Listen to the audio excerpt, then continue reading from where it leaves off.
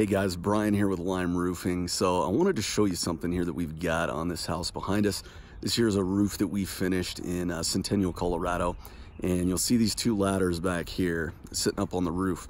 Now, if you've had your roof done or you've lived in a neighborhood where you've had your roof replaced, you've probably noticed that there's houses around the neighborhood that have ladders like these posted up there when nobody's working on the roof.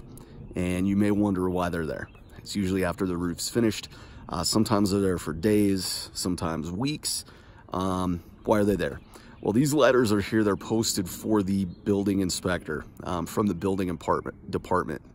So some building departments, some cities, municipalities, whatever you want to call them, they're going to require that the roofing company or the homeowner put up a ladder on the roof like they are here so that the inspector can get on the roof to inspect it. Now, why would they do that? Well, a lot of the building departments, they've got a lot of roofs to inspect. It takes a lot of time to put up the ladders, take them down, put them back on the truck. And also the other reason, the building department doesn't want to carry around ladders for multiple different kinds of roofs. They might have to have a 24-footer, a 40-footer, all that stuff. It gets really complicated. So that's why these ladders are posted here for the city of Centennial. They were actually out here this morning, just past the roof inspection. We're all good to go. So we're going to take these ladders down, put them in the truck and take them back to the office. But I just wanted to show you, sometimes that's why ladders are posted like that there. You're going to see them there for a while, sometimes a couple days, couple weeks.